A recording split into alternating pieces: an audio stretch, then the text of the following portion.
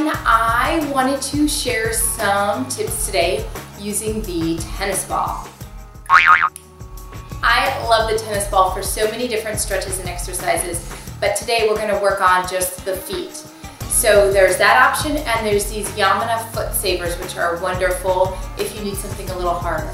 So these are great if you're walking in high heels all day, if you've got plantar fasciitis, if you've got even a little neuropathy, if you've got problems running up your legs with tightness like hamstrings. It helps you connect with your core more once your feet are more connected, and it can even help loosen all the way up through the back a little bit. So these are wonderful to try, and they may not be comfortable when you start doing them, but that's the whole point. If it is not comfortable, that means you need it.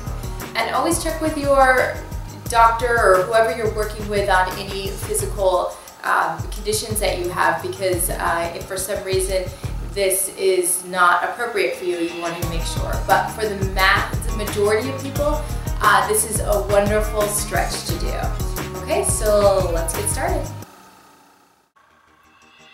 All right, so I'm going to start by rolling back and forth in the foot just to loosen up the feet a little bit.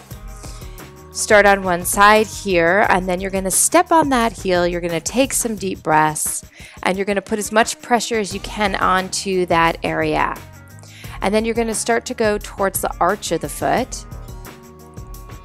And again, each point I'd like you to hold at least 15 to 30 seconds. Stay longer if it feels okay for you. And when I say it feels okay, I mean feels like you need to loosen that area up. And the breath really does allow you to kind of open up through the feet too. And see how I have the heel reaching up, the toes on there to get some movement through the toes.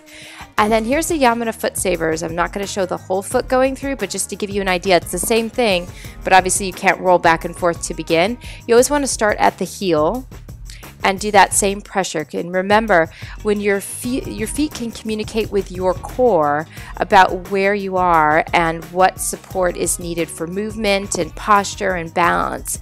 So you want to really do this to kind of open up the feet.